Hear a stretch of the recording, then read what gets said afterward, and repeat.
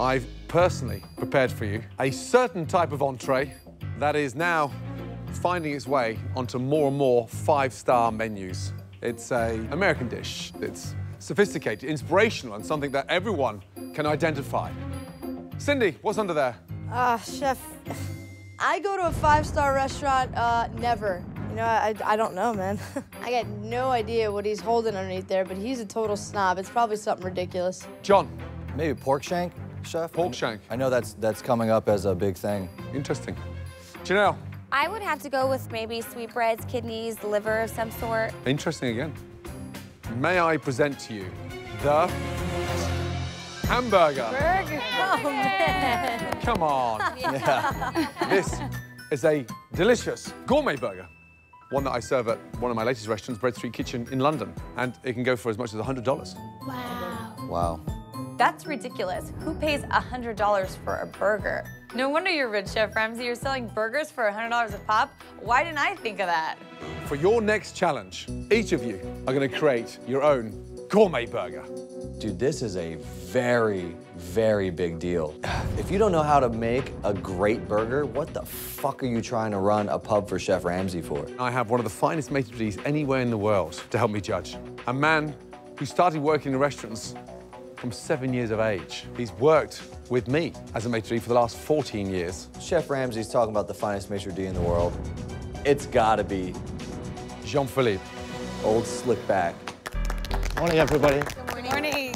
Nice to see you. You good? Yeah, good. Are you ready to taste some delicious burgers? Lovely. JP is definitely a diva, so we're gonna have to create a diva burger for him. I still can't believe we weren't together for 14 years. Quite it feels like impressive. 14 minutes underwater. Without oxygen. Right, Jean-Philippe will not be judging this alone. He brought in some of his culinary friends, maitre d's, general managers, and sommeliers of some of the finest restaurants in the country. And here they are. Wow. Welcome, welcome, welcome. Holy shit, man, what's going on? That is a lot of people. This has definitely got to be the most intense panel of judges yet. Good morning. Good to see you. Are we gonna feed all these people? Yes. Welcome. It's so nice to see you. I'm slightly worried about all the diners eating out in Los Angeles today, let me tell you. Right, chefs, for your challenge, you will prepare, each of you, 10 burgers. Every judge here today will receive a tasting sample of your delicious gourmet burger. Once you've finished cooking your last burger, I'd like you to circulate the dining room and give them a little insight to how you arrived at that stunning burger. You've all got 30 minutes to create something stunning. Yes, chef. Your time starts now.